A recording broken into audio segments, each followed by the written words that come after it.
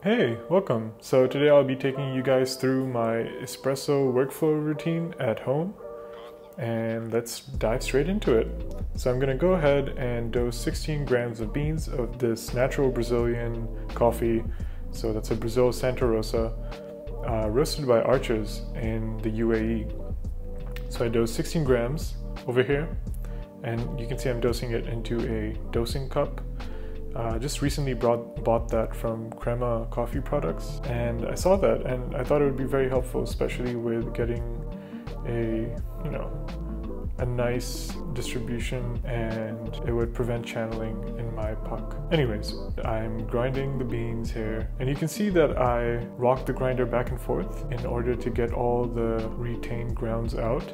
It has terrible retention. It holds on to a lot of the grinds that you put in, and I use it as a single dose grinder for now, which is a terrible idea. I don't know why I did that, but I'm waiting for my bellows to come in, which will help get all the retained grinds out. So hopefully that'll fix my current problem. So you can see here that I already warmed up the espresso machine, and I also warmed up the cup and just the portafilter and the group head. So yeah, I ran an empty shot of water just to get things warmed up. So used the dosing funnel and emptied the grounds into the portafilter. It fits perfectly, so I just give it a shake to make sure everything, get rid of the clumps and stuff, make it sure it's nice and distributed, and then I use a paper clip as a WDT tool, so that helps get rid of the clumps as well, and it'll help prevent channeling in my puck when it comes time for extraction. So give it a little shake as well so that it's nice and evenly distributed. Use the distributor. So this is similar to the OCD. Helps level your coffee bed, and then go ahead and tamp nice and even, and give it a small little polish. There you go, nice and good looking coffee puck. Log that in, put the scale down, and get your cup, tear the scale.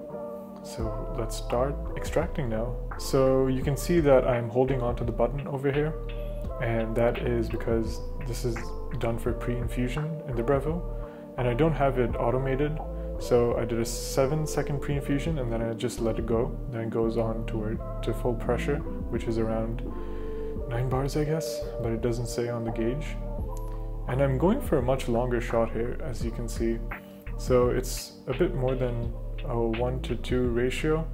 So 16 grams in, and I'm going for around 37 grams out. And that was around a 34-second shot, which is longer than the general guideline that people follow. And yeah, so give that a stir, mix it up, make sure everything's nice and mixed. Let's see, how does that taste? Not bad, it was smooth, but there was a bit of bitterness, and I felt like I over-extracted it, but it was very subtle. It was still good. I was pleased. Video's already over. Jeez, that sucks.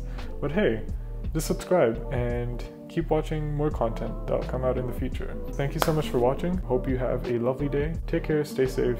Love you. Bye.